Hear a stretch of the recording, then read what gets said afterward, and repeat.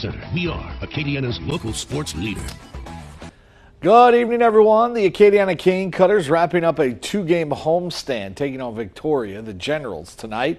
Victoria beat Acadiana Wednesday night. What would happen on this night as we go to Faubacker? It was food drive night. 3 cans, got fans in free.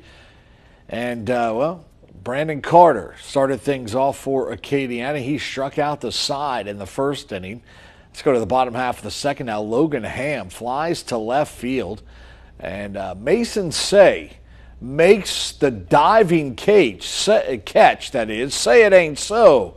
Oh, it's so all right. A nice play there as the hula hoops were on full display. But, hey, as we mentioned, right, 5-0 right now in the 7th, by the way. As we mentioned, the Cane Cutters hosted that food drive tonight. The food collected this evening will head to Second Harvest Food Bank so it can be distributed. Richard Nunley, Cane Cutters sales manager, explains with this recent heat wave, it's all the more important to tackle food insecurity.